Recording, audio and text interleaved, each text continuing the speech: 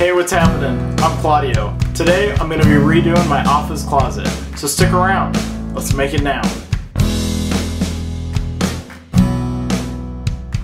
Since we just moved in, the office was a huge mess. I needed a place to store all my stuff. I started by removing the rod hanger, then measuring the shelf. It measured about 49 by 11.5. I went out to the shop, but before I made any cuts, I wanted to make sure my blade was at a perfect 90. This little digital angle gauge makes it really easy to set.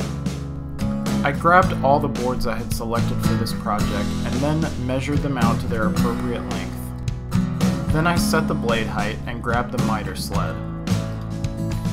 Normally I would use my miter saw for this, but my shop isn't set up yet, so it wasn't available. Once I finished all the cuts, I took one inside to make sure that it fit, and it did.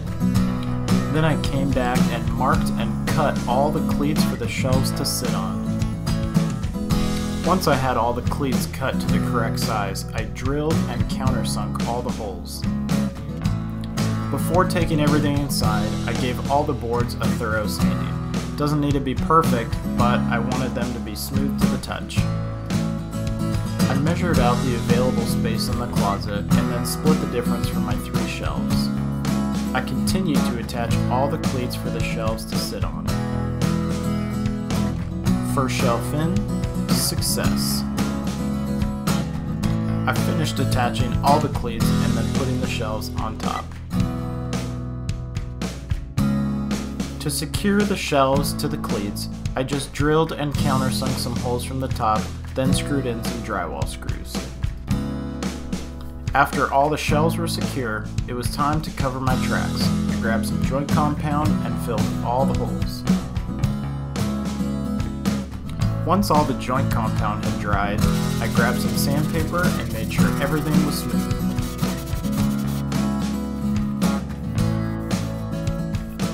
After a good wipe down with a wet rag, it's time for paint. I prepped the area with a little bit of tape and brown paper. I wasn't going to be splashing too much, so it wasn't that big a deal. I recently discovered some really convenient painting accessories. This little spout means you can pour in the paint from a 5-gallon bucket and you don't make any mess. This roller cover also keeps your roller wet between coats. I painted everything I could with the roller and then left the rest for the brush. After letting the paint dry overnight, it was time to put everything away in the closet.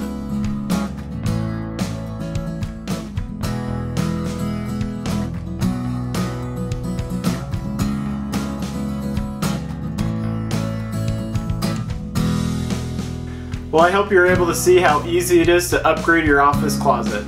If you liked this video, please subscribe below. You can follow me on social media at Make It Now channel, or you can check out my website at makeitnow.tv. Thanks for watching, and I'll see you next time.